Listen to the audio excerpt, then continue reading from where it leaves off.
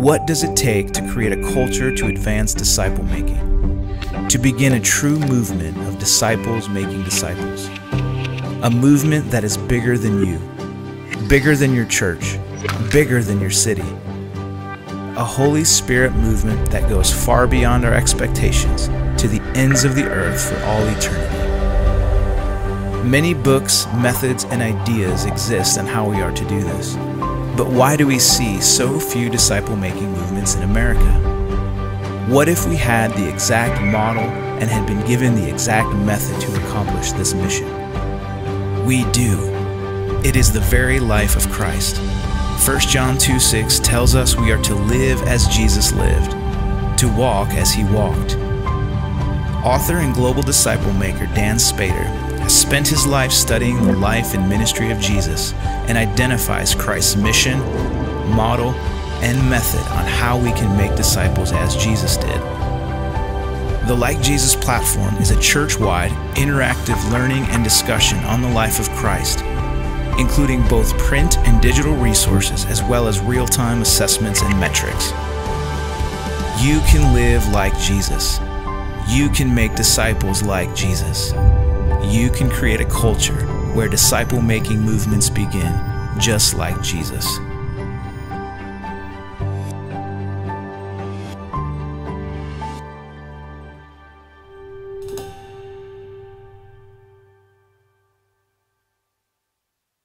I got to tell you, I am excited about starting this series.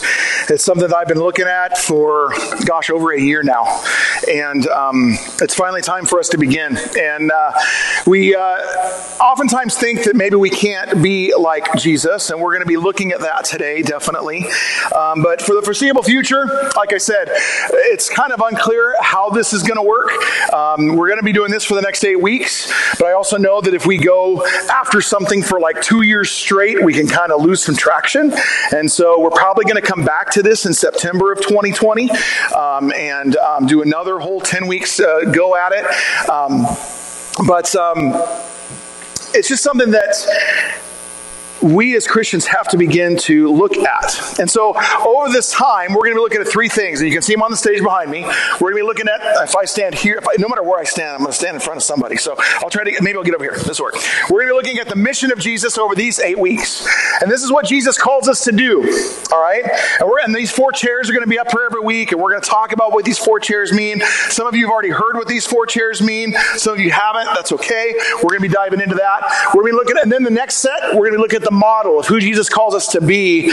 And then the last set is the methods that Jesus used, how Jesus calls us to make disciples. Because we want to take people from where they are to where God wants them to be. That means he wants you to be a disciple. He wants you to be a learner. We talked about that recently. The word disciple is only a big word for the word learner or follower. You're a follower of Jesus. So why do we do this? Why do we do this? Well, we have been called to it. We're called to make disciples by Jesus in Matthew 28. We're called to go, therefore, and do what? Make disciples. We're called to go and do it. So that means if we are not currently making disciples, what are we doing? We're not following Jesus. If we are not making disciples, if we as individuals are not actively seeking to make disciples of the people around us, we are not following the command of Jesus Christ. This isn't something that the church should have to tell you to do. This is something that we should be doing as people who love Jesus, who want to follow him with our lives. So we got to be making disciples. But then we go to 1 John 2:6. You heard it as I said on the video. I'm going to read it again. It says this: those who say they live in God should live their lives as Jesus did. Now, many, if not most of us here today, would say that we live in God, that we want to live in God and for God. And if that's the case for you, then you are called to live like Jesus.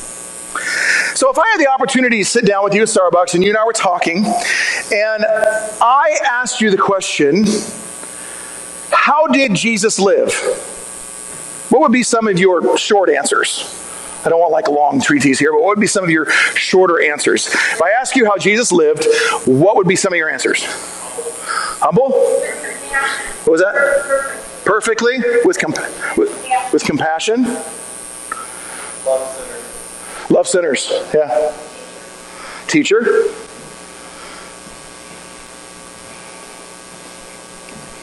Come on, guys. How do you live? Forgiving. What was that? Prayerfully. Simply. As an example. Here's some of what I wrote down. He loved others. He lived in the Spirit, did miracles, perfect. He's God. He taught others. He is the Word made flesh. He emptied himself, so he was selfless. He was a servant, obedient to the point of death on the cross, humble, focused, intentional. So we're going to be like Jesus. See, these are, and this is even way specific, or not, way unspecific. This is like just terms overall of what he did. We're not even getting into the specifics yet. This whole list, everything that we pretty much said, it's way over our heads. It's way over our heads, way beyond our ability. If we stay at this level, it's way too easy to say, and I bet so many of us have said this, I can't really be like Jesus. I can try, but I can't really live like Jesus. I can't do it because he's God. So we continue trying, and we never even get close. See, we're called to have the mind of Christ in Philippians 2:5. And Jesus even said this, truly, truly, I say to you, whoever believes in me will also do the works that I do, and greater works than these will he do, because I am going to the Father. That's John 14:12. Jesus told us that we would do greater things than what even he did. And yet so often we sit here and we go, we can't be like Jesus. So the question today has to be, would God call us to be and do things that we simply cannot do? Can you be like Jesus? And as we study the life of Jesus, as we dig into his life, you're going to see that it is possible to live like Jesus because we have access to the same power that Jesus did when he lived on this earth. We have access to that same power. And when we look at him, it's going to be exciting. It's exciting to be able to look at the person of Jesus. And I hope we have a little bit of excitement ourselves. I mean, for me, it's even more heightened. I'm telling you, I'm studying for this. As I study for this, we're talking about, I was reading a passage of scripture where Jesus was in Capernaum, and he cast a demon out in the synagogue there. I stood in the place where he cast the demon out. I'm telling you, I'm going to bring up Israel all the time because it changes how you view Scripture. It changes it because you see it. I read the Scripture and I can picture exactly what the place looks like because I stood in the places that Jesus was. The life of Jesus is absolutely amazing. When we get a chance to look at our Savior, he's the one who died on the cross and saved us from our sins. He rose from the dead to conquer sin and death for us. We get to look at him. We get to look at him. I hope there's a little twinge of excitement about that. If there's not, I pray God's Spirit works in your heart. Because I don't want this to be just another series. I don't want this to be just a program. I don't want this to be just another community group study. I am praying so much that this gets into our lives and changes us from the inside out. Because I'm telling you something, if it doesn't, again, we will not do anything that matters. We'll play the game our entire lives, and hopefully we follow Jesus a little bit. And when we die, there won't be any legacy that we leave for the kingdom of God. Because every single one of us is called to make disciples, who then go on and make disciples. We don't have to just survive. We can see God use us in great and mighty ways. And that is my prayer for us as we move forward.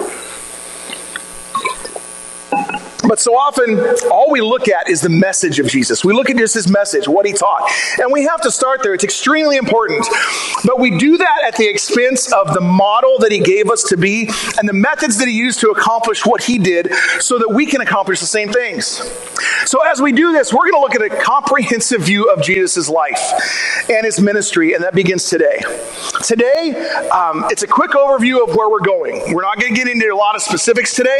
I want to give you an overview, and then we're going to hit the ground running next week as well. So we're going to be looking at three things today: Jesus' message overall, his methods overall, and some of his model. Okay? It allows us to see the details of Jesus' life this way as we go deeper into this. To look at one without the others is only part of the story. It's easy to look at Jesus' message, but not the methods to convey that message that he used.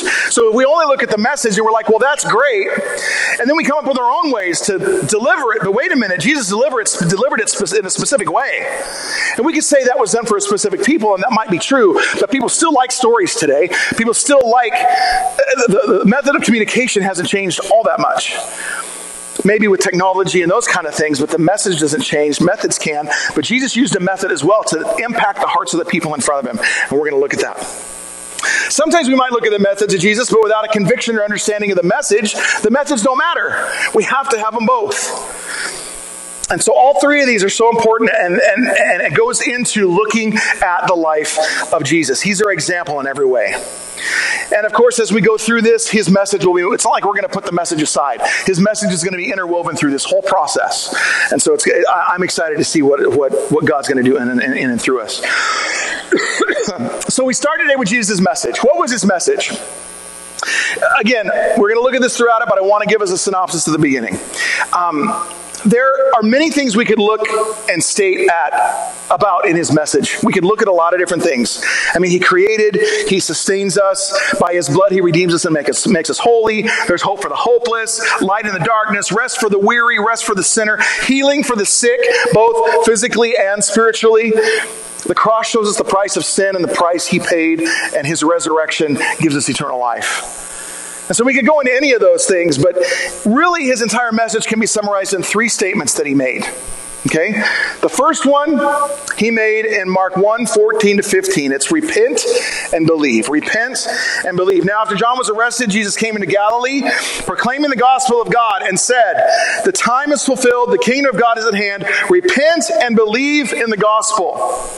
Repent and believe. Jesus is calling people to repent. Turn from the life of sin. Not just keep playing in it and say, I love you, Jesus. I love you, Jesus, but I'm making a mud pie of my sin. I'm just over here, but I love you. That's not what he's talking about. He's saying repenting and believing in Jesus Christ. He calls us to turn away from that and believe. Then he says something really, really different in John 3:3. You must be born again. Born again. Jesus answered him, truly, truly, I say to you, unless one is born again, he cannot see the kingdom of God. This issue of being born again is, I don't know, I feel like it's become kind of controversial in some circles in the church. Like if you believe in being born again, then you're some kind of radical, or you're a fundamentalist, right? Or something like that. The idea of being born again is simply this. I used to be this way. I met Jesus, and he changed my life. As though I was born again. As though I'm a brand new person. The old has gone, the new has come. I am a new creation in Jesus Christ. That's what he's saying here. That's what he's saying. So I'll tell you what, if somebody wants to call me a wacko because I believe in being a born-again Christian, being that radical for Jesus Christ, and saying I once was lost but now I'm found, and now I'm a totally different person, then call me a wacko. Because that's what Jesus tells us to be. He tells us to be born again, to be different than what we used to be. And finally, he says this, you can have eternal life.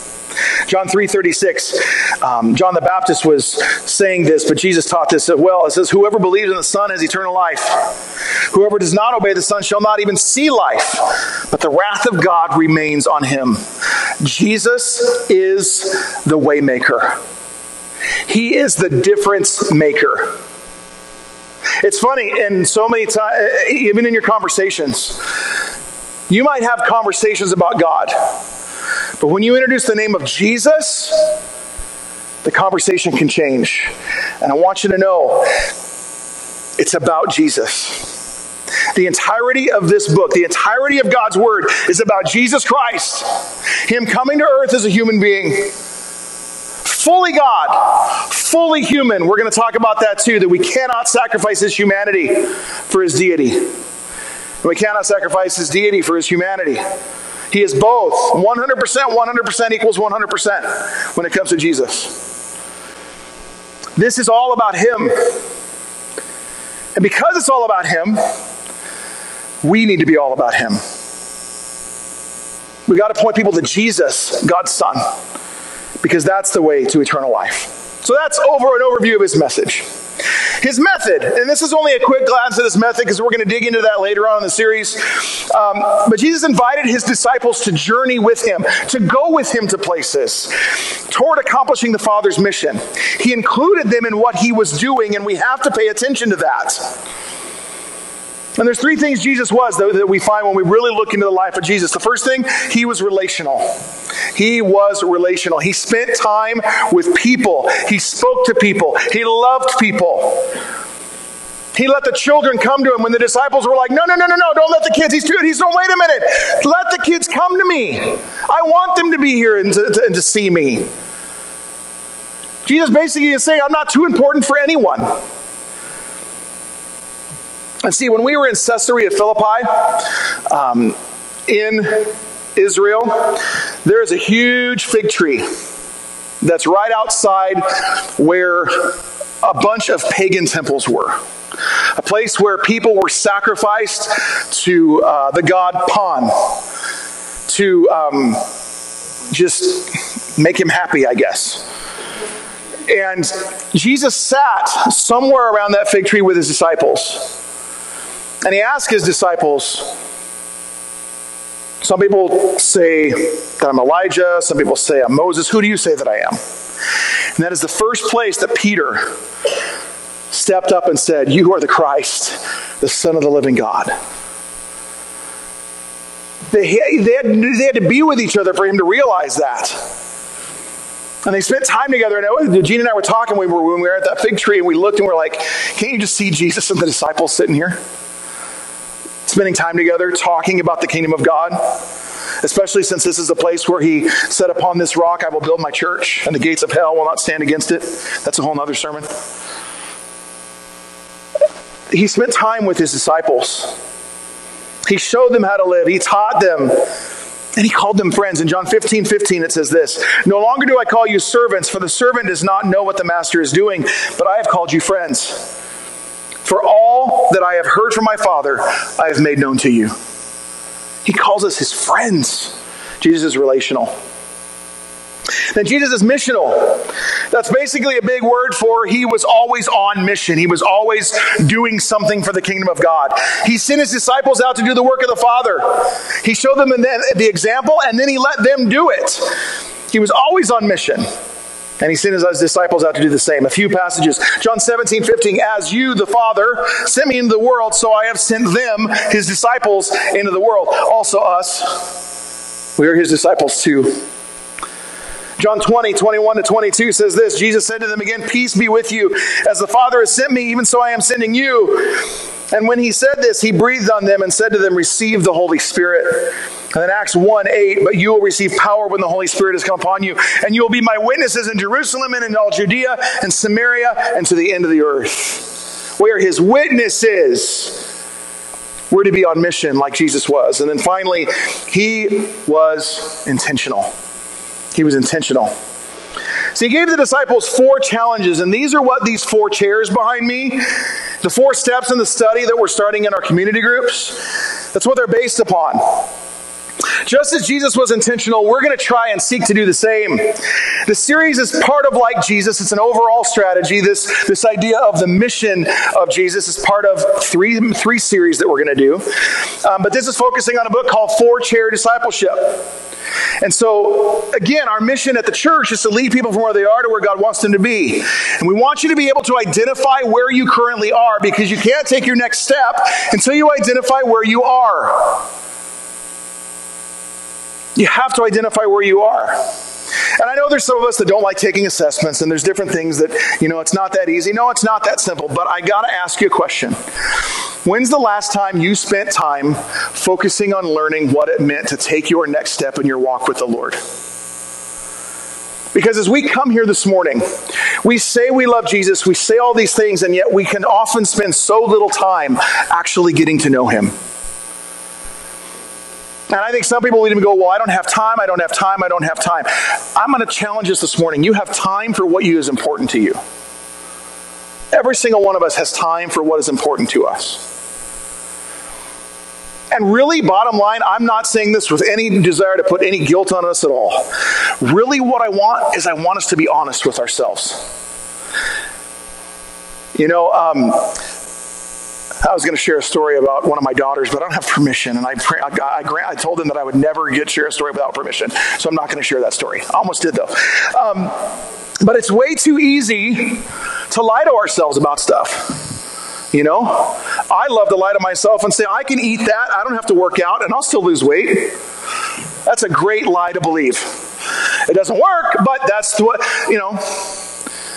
And we can often sit here and think, man, if I just go to church for an hour a week, and if I make it a couple times a month, I don't really need to spend that much time with people because my relationship with God is my own.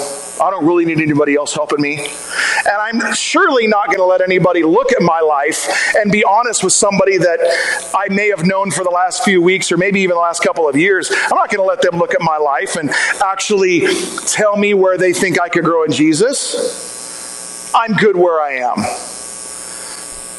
I bet if I asked you to raise a hand, almost all of us were just hit by at least one of those statements. We've all been there. We have to look at what Jesus did, how he lived, and how he impacted the lives of those disciples. What did the disciples do to follow Jesus? They left it all. Could God call you to that? Yes. He could. Will he? I don't know. I don't know if you're called to the other side of the world. Maybe you are. I do know you're called to where you are right now. To be more relational, intentional, and missional with the people that are in your life right now. I want to encourage you at the beginning of this series, don't go, well, I'm not going to community group. I don't have time. You make time for what's important to you. You make time for what's important to you. And you can go to a community group and sit there and not really say anything and stay in the background of the end and go, well, community groups don't work. Yeah, you're right. You sat there, didn't say anything. You didn't really get involved. You just sat there. I want us to be honest with ourselves. Be honest with yourself, first and foremost, about where you are. And this whole process will help you begin to do that. It'll help you begin to do that. So, like I said earlier, the first thing we need to do, we got this next slide coming up. The first thing we need to do is download that app, all right? So again, you don't have to do it now. In fact, I actually don't want you to do it now because if you do it now and something doesn't work right for the next 5 minutes, that's all you're going to be thinking about. You're going to think about what I'm saying. So don't do it now. But I did send out that email last week, all right? Now, I want you to know that if you're not currently in the loop, if you're not getting emails from the church, I'm going to send out that same email today about 3 p.m. If you text LOOP to 248-780-7004, again, the bulletin, or the numbers in the bulletin. If you text LOOP and fill out the card at the link, I'm telling you, I got to tell you, I have an app on my phone. Every time somebody texts LOOP to that number, it says, this phone number, LOOP. And then it shows me that our system sends you the text that says, click the link. You want to know what happens once you fill out that form? It shows me that the system sent you an email and said, hey, you're in the loop. You want to know how many people have not gotten that email? Probably about 50-60% because you're not filling out the form. And if you don't fill out the form, you're not going to get the emails, okay? So we have to take the next step. It's not that hard. You take your finger, and there's little blue text, and you go bloop, boom, and it pops up like magic on your phone. And then you just fill it out and you're done. So, but I'm telling you, if you're not filling out that form, you're not going to get the emails, okay? You could even go, actually, we don't have a link up there yet, I don't think. Oh, do we? Okay. But 248-780-7004. That'll give you all the instructions for what's coming up in Like Jesus when it comes to community group. And in this app, It has the book and study guides, all this stuff there for you for free, all right? Now, some of you don't like, I will tell you, I wouldn't really want to read the book on my phone. It's great on my iPad, but not on my phone. I will say the nice thing is that this app is really well thought out. You could actually save highlights of the book. There's all kinds of things you can do in the app. It's really, really beneficial. But I also bought 20 paper copies of the book for Chair Discipleship if you want to have a paper copy. A physical copy of it. There's some of us that, I love the smell of books. You know, all right, that's fine. Me, I love the smell of my iPad. So, but the reality is if you like a paper book, you can get one of those too, okay? I already had a couple people raise their hands. You know, that's all right. So, see your small group leader. You might not get them today or when we'll figure that out. They're in my office right now, okay? So, those are available. But if you have any questions about the app, text me. My phone number is in the bulletin. Text me, email me. I'll help you. I've already walked 3 or 4 people through it. Oh, I should also tell you, there's another app called Like Jesus in the App Store. Again, I think I said it earlier. I'm saying it again. Look for the one that has the dots with the circle. Okay? That's what you're looking for. All right? That's enough about the app. If you have questions, let me know. But these 4 challenges that we're going to be looking at over these next 8 weeks, 10 weeks in community group are these. The first one is this: come and see. And that's the challenge for the person in the first chair. That's the challenge for the person in the first chair. And this is the chair of the person who is lost, who does not yet know Jesus. And some people are like, it's a fly? Man. That's always fun. Some people go, you're calling people lost, it's kind of offensive. And I get that. I even struggle with using the idea of a lost, somebody being a lost person. That can be offensive. But my friend, Jay Fast, who is one of the missionaries that we support, is with Sun Life, and this is part of their strategy as well. He said it so well when he came, my gosh, about 6 months ago. And he said, if you lose your iPhone, you lose your phone, you don't know where it is, what do? Well, the first thing we probably do is, and then we don't stop until we find it, usually, because it's important to us. Something that is lost, if you think it's lost, then that means you think it's important. See, Jesus thinks every person on this earth is important. He died for everyone. And so there are the people that don't know Jesus, they are lost. Because they're lost without a hope. No hope of eternal life. And so somebody who's in this first chair is the lost person. And what the biggest thing that person needs, they need to come and see who Jesus is. They need to come and see. And Jesus did that to the disciples too. We're going to see that. Then he said, follow me, follow me. This second chair right here, this is the chair of the believer. Somebody who believes and is now a child of God, but is still trying to grow. Sometimes we stagnate. In fact, the majority of us in the church are going to end up being in chair 2. But the reality for so many of us is many of us have been in chair 2 for the majority of our lives.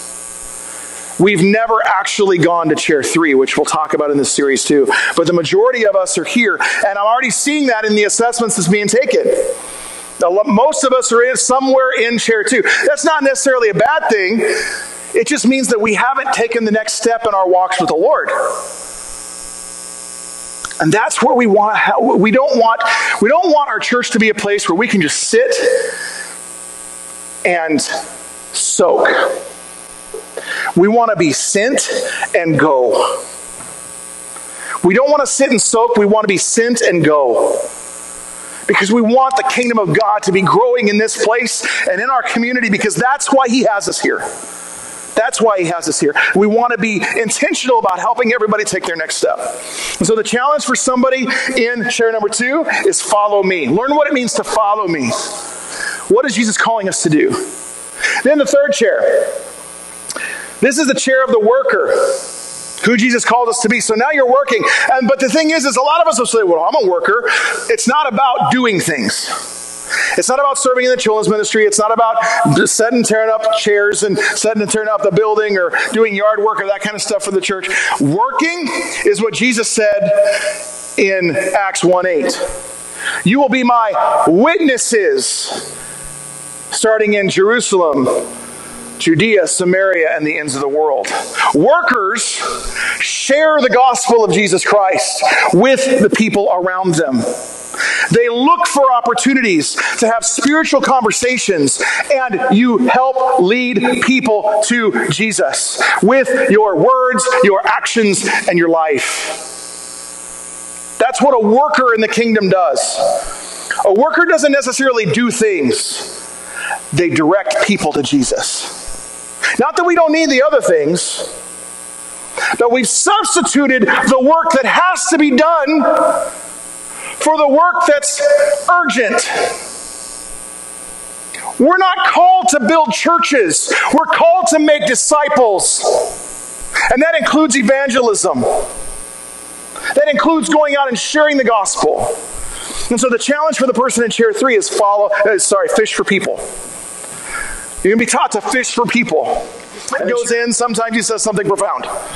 Right? He's the guy who cut off the ear because Jesus was getting arrested. He's like, no, not going to happen. Boom. Jesus says, no, we don't live by the sword, because if you live by the sword, you're going to die by the sword. And then he puts the ear back on. Right? Peter's also the one who denied Jesus 3 times after saying, no way, I'll never do that. I identify with Peter. I feel like I'm that guy. But if you look at his life, if you really take a look a little bit, in fact, he's the first one to say, you're the Christ, the Son of the living God. He's that guy. But his story goes like this. He was called to be a follower of Jesus in John chapter 1. Then he follows Jesus everywhere, and he goes and hears him speak and teach continually. He continues to hear him speak and teach. He cuts off the ear of the soldier trying to arrest Jesus. He denies knowing Jesus 3 times. He's restored by Jesus on the shore of the Sea of Galilee. Again, saw the place where Peter was restored. Oh, so cool. Then in Acts 2, we see Peter teaching the people and beginning the church, and thousands of people come to know Jesus Christ. You can see a progression in Peter's life. It goes from this guy who's just always just out there to a man who has now learned more about who Jesus is. He's becoming like him. And now he's using all of the things that he's been gifted, because gifts come with a good side and a bad side, right? They can be used for good or for evil. We're all superheroes. All right? Every single one of us in here has been gifted. But Peter moved toward fully trained status as Jesus used his personality for the kingdom, and he taught him. Peter was specifically designed and created to fill that spot that the living word, Jesus Christ, had for him. His rougher spots were smooth as he learned to be like Jesus, and he's transformed from a fisherman to a powerful mouthpiece for the kingdom of God. That would be like somebody working at McDonald's, and the next thing you know, 3 years later, this person is leading people to Jesus. And is leading a lot of people, but out of humility and from how he's gifted.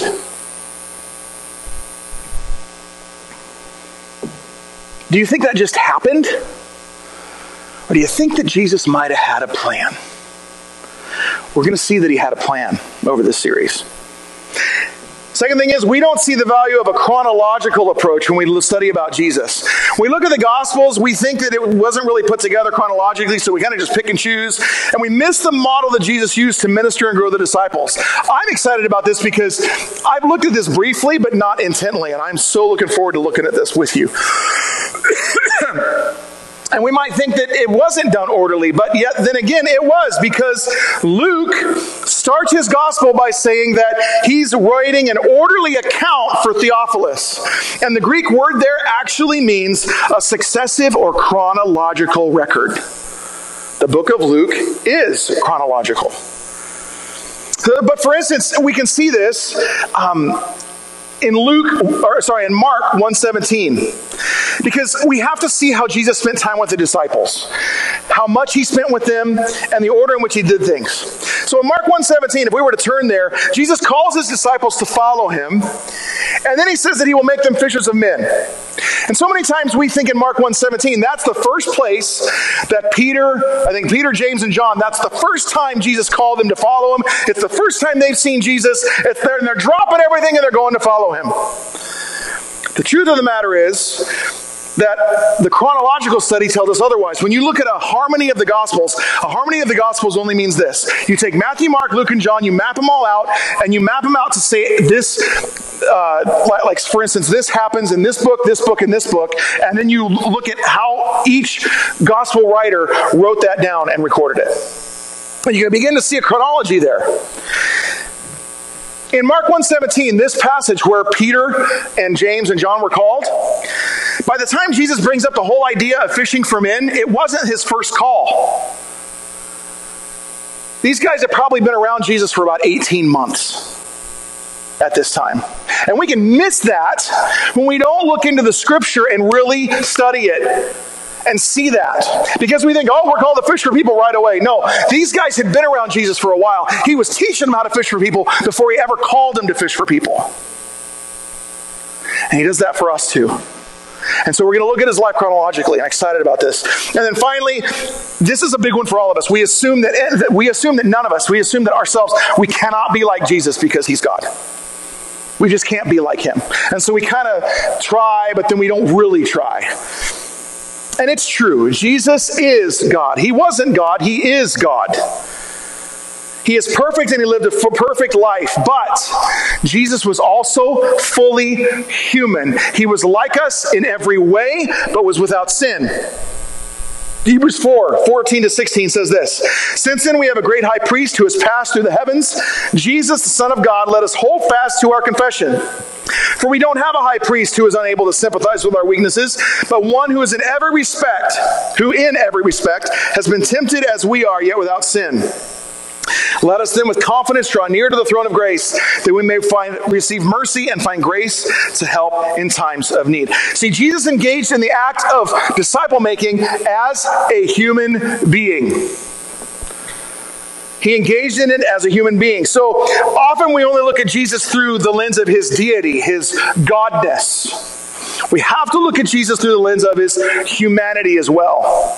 Because that, if we only look at one, it only provides a partial view of who Jesus was and is. If we look at only one, we will step back and go, I can't do that. Because we always focus on his deity. We can be the human being Jesus was. We can be like him in his humanity. We can live out. It's not just his message that was ordained. It was his methods. It was his model. His mission. All of these things are ordained. Jesus didn't just do things haphazardly. He did them purposefully. And we're going to look at that. If there's one thing you walk away with, this is what I want you to walk away with this morning. Jesus modeled a pattern for us to follow in making disciples. He modeled that pattern.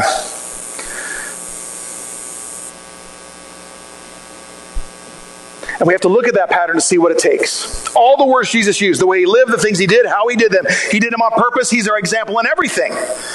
And he's our example when it comes to living, walking, and making disciples like Jesus. Here's the encouragement though, and I want you to hear this morning. This is not like the Geico commercial of Pinocchio that's saying, you have potential, you have potential, I'm not lying right now, all right? I want you to hear me. Every single one of us is gifted. You are designed and gifted for the place that God has called you to. You are. You may feel like you don't have anything to offer the kingdom of God. That is from the pit of hell. Because he doesn't want you to be like Jesus. Because he knows if you do, you're going to be dangerous for the kingdom of God. And you know what's going to happen? Satan's going to know your name.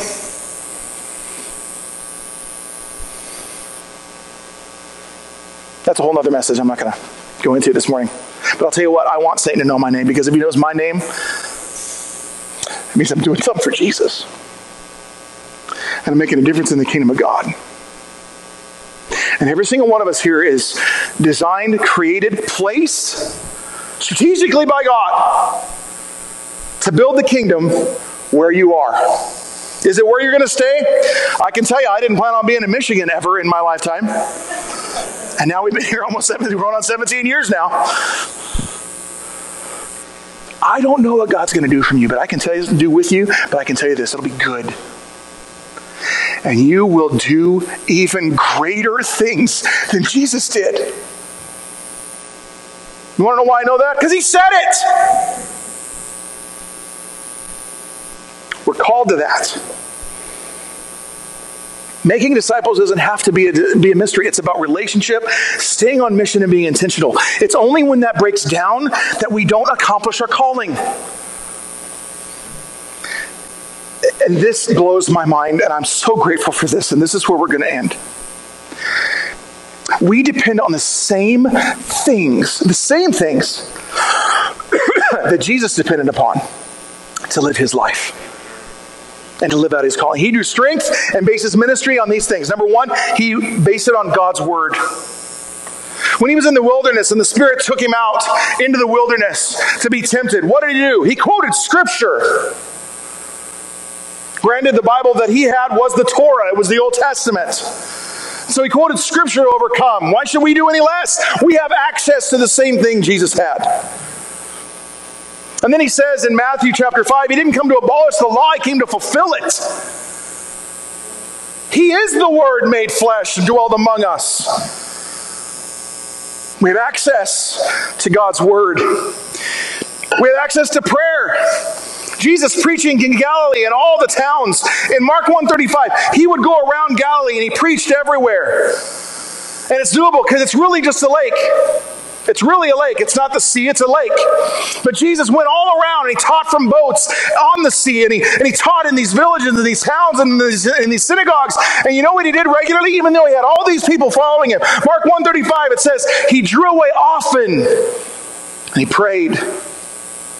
He got his power from prayer. That's why these first 21 days of the year we've been spending in fasting and prayer. And I hope you found something. I hope you've been spending more time with God. If not, don't not do it because you didn't do it for a week. Make it 14 days. It doesn't matter. Start. Pray. Get on your knees before God. You have access to the King of Kings, the creator of the universe. And how often do we actually take advantage of that? Jesus depended upon it, and so can you. And finally, we have access to the Holy Spirit. We have access to the power of the Holy Spirit. The same power that raised Jesus from the dead is alive and well and available to us today. He was full of the Holy Spirit and led to the wilderness in Luke 4. He returned to Galilee, taught in the synagogues, and prayed in the power of the Spirit and moved in the power of the Spirit, and also in Luke 4. All these are in Luke 4. And he fulfilled prophecy and proclaimed good news to the poor. He set captives free with the Spirit of the Lord upon him. And since we have access to all these things that Jesus had, we have the ability to do the things Jesus did and do even greater things. You want to know why they're greater? Because Jesus' ministry on earth was limited to 3 years. Your ministry could be 63 years. Okay, maybe that's a little much for some of us that are already 63. All right, but the reality is his ministry was only 3 years. You can do even greater things. You can love even more people. You can make even more disciples. So the question is, will you strive to be like Jesus? Because you can be. Will you go after him? Will you make that commitment today? In the middle of our 21 days of prayer and fasting, will you make that your goal? Let's join together. I'm telling you, if we do this alone, you're not going to do it. In fact, you cannot do what I'm talking about alone. If you are trying to do it alone, you've already failed. Don't sit here and think, I'm a lone wolf, I'm just going to do it on my own. That's not how you work. When's the last time you went to a movie by yourself? I know some of you are that much alone, but most of us are not. Most of us wouldn't even consider going to a movie by ourselves. And we think we're going to follow Jesus by ourselves? Come on. Come on. We don't want to do it with other people because we're scared. And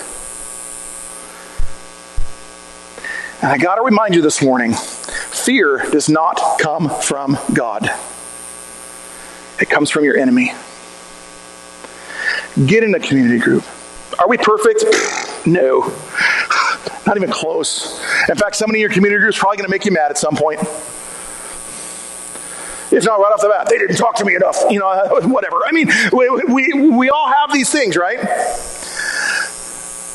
remember who it's for. Remember what this is about. It's about Jesus and going after him. And I believe, gosh, you know what I really believe? Is that there's 10 people. I've been almost doing this lot thing with God, you know. I believe if 5 to 10 people catch this idea of being like Jesus, it'll radically change this church. It may even radically change our community. Because in reality, there's a lot of us that are going to start and think it's too hard and we're going to give up. You don't have to. But man, how does God want to use you? Don't give up. Is it going to be easy? No, it's not going to be easy. It's going to take time. It's going to take getting to know people. And for some people, that's a chore, and that's okay. You don't have to know 20 people. You really just got to know a couple. You know, I'm more of an extrovert, as you can probably tell, and so I like to know a lot of people. And yet, you know, I can get peopled out too. I understand that. But really, my prayer for you is that you would take your next step. That you would get out of the doldrums, that you would stop, and I'm not talking about anybody like as a whole, but maybe I hit somebody specifically. Stop being negative about everything and start seeing Jesus in everything. Yeah, life's hard, but Jesus is greater. If we don't believe that, then what are we doing here? I so want to see all of us just take a next step. Don't stay where you are. Take the next step. It'll change you. It'll change your family. It'll change your workplace. You can be like Jesus. And we're going to figure this thing out together. Let's pray. Father, we love you. We thank you for your word, and we thank you for Jesus. That we can look at him and we can just really see who he is, what he's like, what he called us to do. And God, I just pray that if there's anybody that's, worried about the process, or even sitting there right now saying, nope, not going to do that, I pray, God, your Spirit would just speak to them. I pray that, Lord, you would use this series to make us more like you, to help us to desire you more than we currently do. That, God, we would truly learn what it means to be like Jesus. Pray that we grow closer together as we grow closer to you and more like you. God, I pray for those who you've called to introduce their coworkers, friends, and neighbors, family to Jesus. God, I think it's safe to say that the majority of us in this room have not personally led another person to Jesus Christ. And God, if that inkling is true in my heart, I pray that would cease to be the case for so many of us, God, because when you use somebody like that,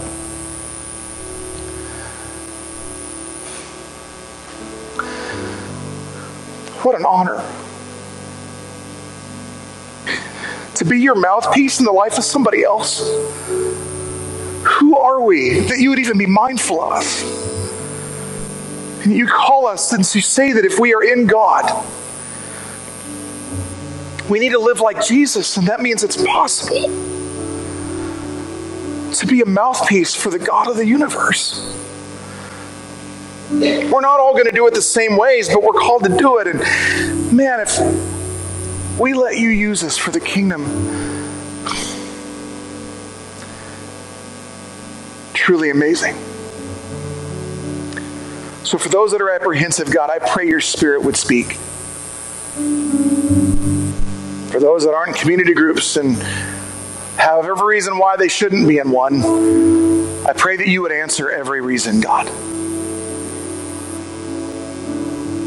For those that don't want to open up their hearts to others, I pray that you grant them courage. And I pray that they would be met with grace, mercy, and love.